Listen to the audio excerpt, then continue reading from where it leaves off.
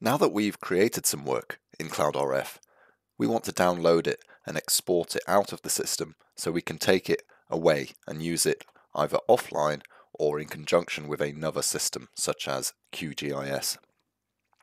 Your data can be exported in a variety of formats and there's different ways to get at it. The quickest way after creating a layer is the quick download box in the bottom left here. With this box you can select the format, KMZ is the default, and hit the download button and fetch the file. Same goes for KML,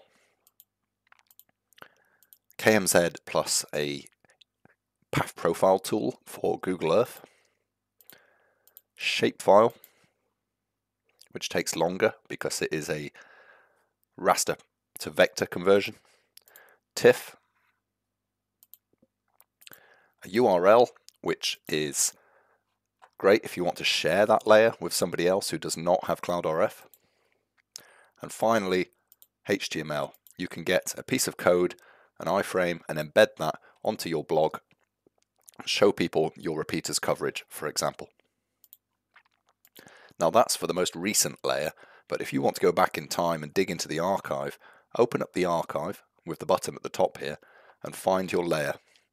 So you find the layer from the archive, and I'm just going to go and grab this one here that we did earlier. And if I check the box to the left, I may now download that file in the formats that we've just described there. So the buttons at the top here from KMZ, KMZ path profile, shapefile, GeoTIFF, URL, and finally HTML. Now you can do that with multiples by checking multiple boxes. And you can download an area coverage or a path profile.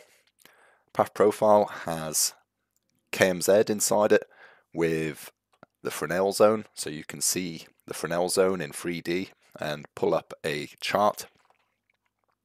You can also, for a path profile, download a PNG chart here. So there's a quick hyperlink right here, and that will get you an image that you can download and put into a report which contains not just the profile but also the metadata that accompanies the profile.